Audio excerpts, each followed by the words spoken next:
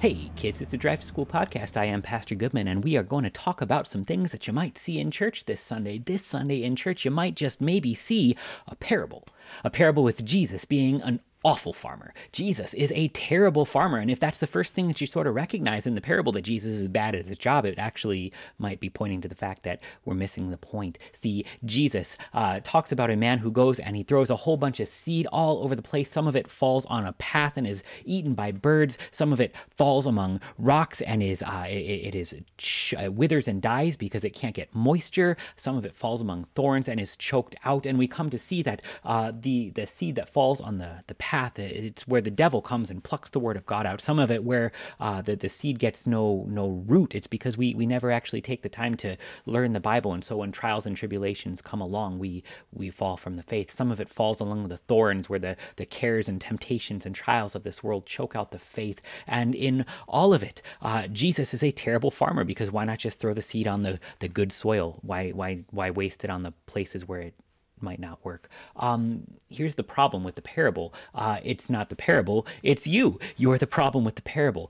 You're the problem that is the rocky soil, and you're the problem that is the path, and you're the problem that is the thorns. You see, it's one of those little realities that we can't quite fathom, is that every last one of us is attacked by the devil. Even Jesus couldn't avoid him. You're not going to be able to. Every last one of us has cares of this world, and quite frankly, every last one of us has some stuff to keep learning about the Word of God. If this is just a measurement of the soil, none of it should work. But we're not supposed to be looking at the soil. We're supposed to be looking at the seed. We're supposed to be looking at the sower. And so did you notice that of all the stuff that goes wrong in this parable of the sower, there's never anything wrong with the seed that is the Word of God? It always works. There's stuff that'll come along to attack it, but only because it is so powerful. And the sower, well, he throws out this seed recklessly.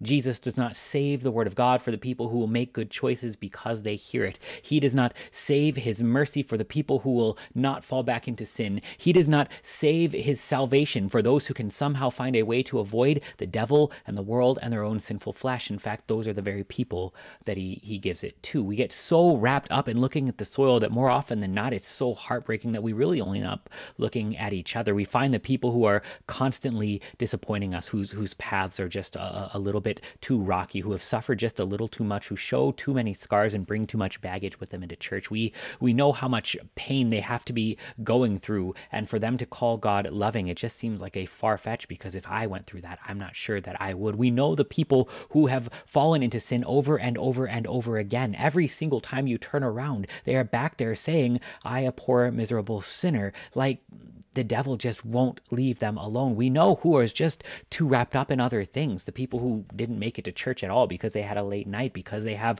stuff to do, because, well, waffles are nice and so is a cozy Sunday morning. And in all of it, we stop looking at Jesus. And that's real bad, y'all. You can't worry about the soil because Jesus doesn't worry about the soil. He just throws out his seed. And what is miraculous is that there are people who have been assaulted by the devil who are still Christian. There are people who both have cares of this world and are Christian. There are people who are Christian yet could really use to learn some more.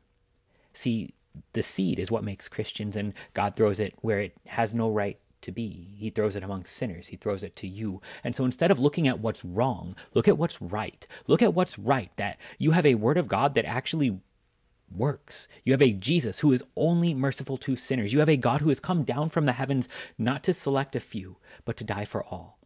As we get closer and closer to Lent, one of the things that we get to kind of really come to terms with is the fact that we really need Jesus, because we're not good soil on our own. We are not just ripe for something good to happen.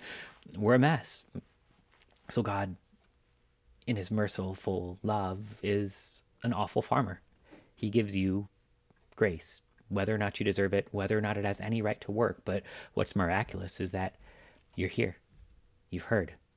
Jesus, who was crucified for you, is risen. And you believe that. And that's salvation. So stop looking at the soil. Stop looking at what's wrong as a measurement of why things should fall apart in your life or anyone else's.